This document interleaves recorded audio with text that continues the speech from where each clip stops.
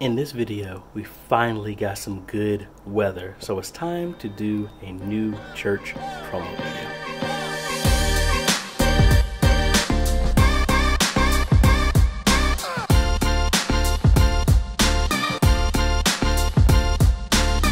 Hey guys, this is AJ. If this is your first time stopping by the channel, thanks for stopping by. And on this channel, we focus on tips, training, strategies, reviews, and builds to help modernize your media ministry. So if you're new here, consider subscribing. So let me get down these steps.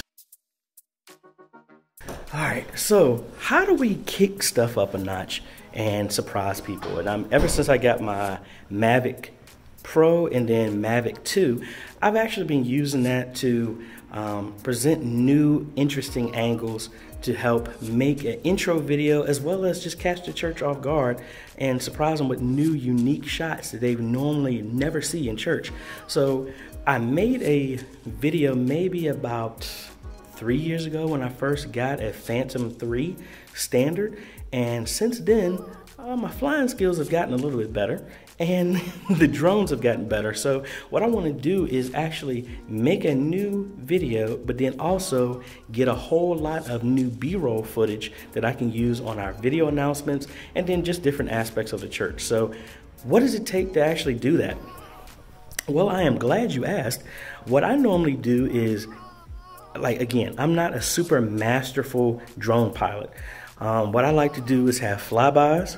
One of the main things I do is fly far away from the site, line of sight that is, if you are following the rules of flying a drone, and then like to have a slow pan to the left, pan to the right, past the building, flying over the building, flying to the building, flying away from the building at different angles, and just capture that footage. And you got to think of different ways you can actually use that. I learned a long time ago, record 5 minutes longer than you think you should, and just keep recording, because you just never know what you might need right now. You might be using for something later. So that's what we're going to be doing. I'm just going to do a couple of aerials. Now my Mavic 2 Pro Zoom has some extra built-in features of pre-planned flights and stuff like that, so I'm probably going to use a couple of those. They have like orbit to fly around the whole thing. I actually have already used a hyperlapse before on our website and on a bunch of videos, so I'm not going to necessarily do that, but I'm going to try some new stuff as well too. So let's get outside, set the drone up, and get to flying. All right, so what's one of the first things that I'm doing? First off, I make sure my drone is updated, which is what it's doing right now. Oh, it's actually done. So let me go ahead and it needs another update. So now the drone is updating as well too. But anyway, you got to make sure that's important and make sure all the settings are the same. But while it's doing that, so here is the side of our sanctuary. So one good thing is I'll do maybe like a sweeping pan from this direction and just slide by the whole building. Want to do like a orbit around the steeple over there, and then that's the old part of the building. So what I've normally done is fly in that direction pretty far and turn around. Actually, I'll post images from what I did before. I caught it one Sunday with the fog and everything, and it looked like I did it in 3D and added it, but nah, I really just did that just because I caught it naturally. So what I'm gonna do is probably fly pretty far in that direction and then turn around and then fly towards the church to get a direction from there about maybe 250 feet in the air. Probably fly in that direction as well, and then probably fly around the back of the building and the front as well, whenever my stuff decides to finish getting updated. Oh, maybe you gotta press the update button. That would help. Now, one problem is they've changed the flight stuff here in the direction. There is an airport about 10 miles in that direction. It looks like they've expanded the no-fly zone, so I gotta make sure I'm not in that area, because they will not allow me to fly here. The drone will actually say that it won't fly and won't let me take off. So might have to relocate myself or do something different. All right, so I can't update because I'm far enough away from the church that there is no Wi-Fi signal. So that may be a blessing in disguise. Let's go ahead and get it up here and let's go flying.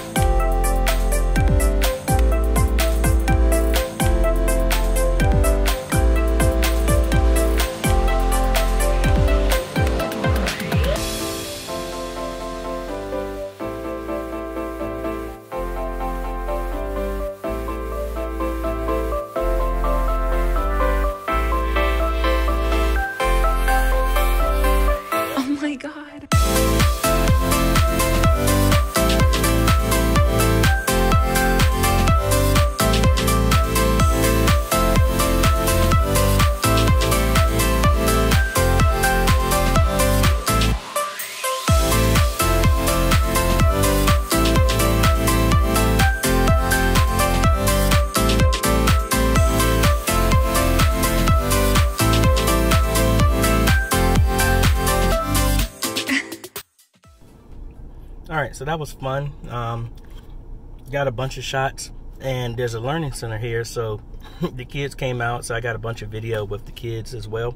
So that's going to be interesting to always use that, and I'll probably make that video available for our learning center as well, for ads or promos for them. So let's go ahead and get back in front of my computer, and we'll start trying to put something together.